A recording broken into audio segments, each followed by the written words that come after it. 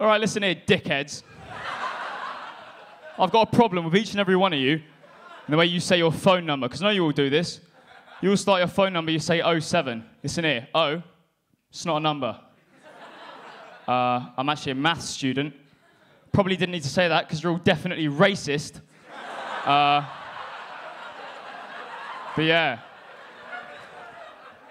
Why are we saying, oh, it's a letter? So why are we saying it in our phone number, huh? Are we saying it because it's the shortened version of 0? You know, 0, O? In which case, why don't we shorten all single-digit multi-syllable numbers? But they don't. We can do those 7. So by the same seven. In which case, your phone number starts 0, oven.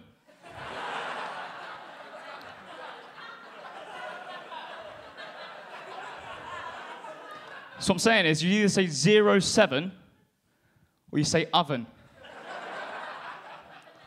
It's just consistency.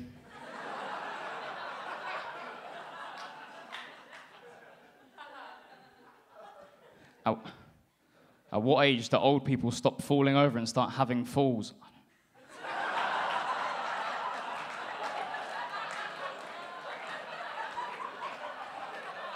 That's not actually what I wanted to talk about. What I did want to talk about was how much I disappoint my Asian mother, because it's my favourite pastime.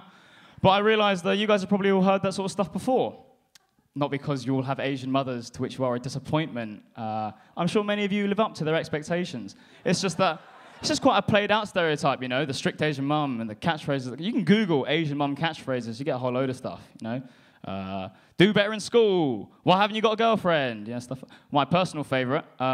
Ooh, now that you're at Bristol and not Cambridge, you're at a crap university. You're not going to get a good job. I'm so glad we wasted all of our money on your education. I don't know why English people say well done when you haven't done well.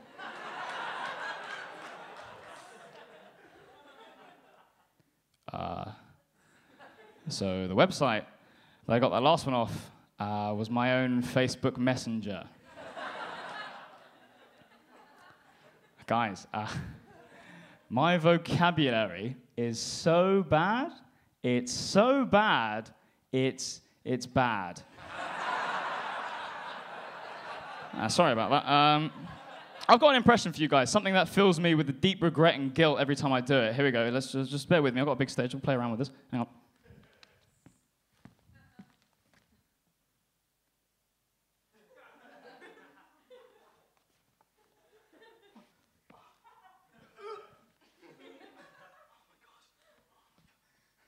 Okay, so for those of you who didn't get what that was, it's when you accidentally step on a snail. And it just fills me with the most regret.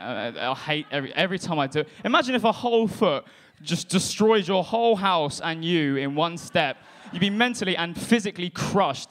It's just so horrible, and this is why I start to doubt myself, because I get filled with this immense regret and guilt every time I accidentally kill snails. But when I killed this one guy, Derek, I felt nothing.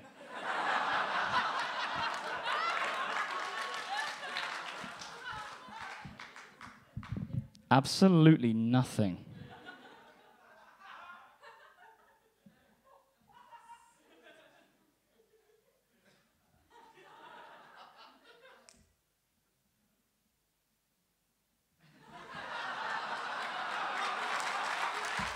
I bet that's what you all think we do.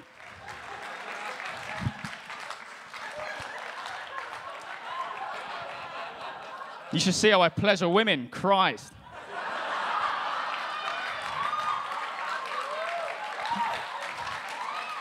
I feed them noodles. I feed them noodles into the Get filthy.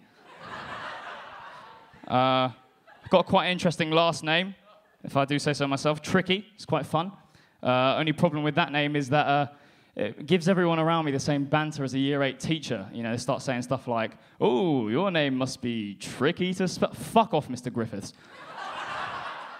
You know, I've always wondered where Trickey comes from, because it's not an occupational last name like Baker or the Ripper. You know, so no idea where it comes from. I don't know. I'll tell you what I do know. I do know where my first name comes from. You see, so my dad wanted a name that could be pronounced by both English and Asian people, because I'm half Asian.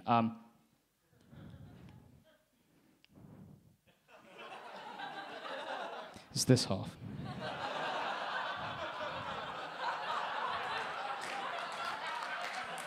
Ladies. Anyone who gets that joke is a massive racist.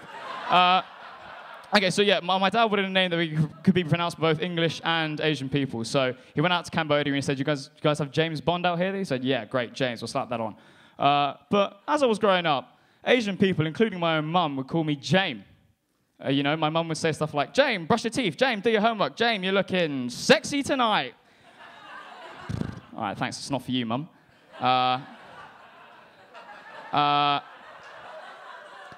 Yeah, so, you know, I got to the stage where the Cambodians wouldn't even write the S. I'd get letters addressed to Jame. What's that all about? So me and my dad, we had enough of this.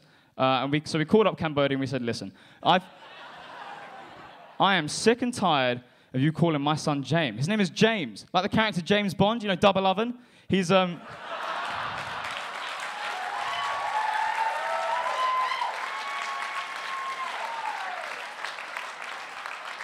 yeah, like the character James Bond. He's got his catchphrase, you know. My name is Bond, James Bond. Unfortunately, that's not what Cambodian people hear. What the Cambodian people hear is, my name is Spond, James Spond. Which is an unfortunate misunderstanding. It's actually not as bad as my middle name. I used to get bullied a lot for my middle name, which is Bedwetter. Okay. I've been James Trickey.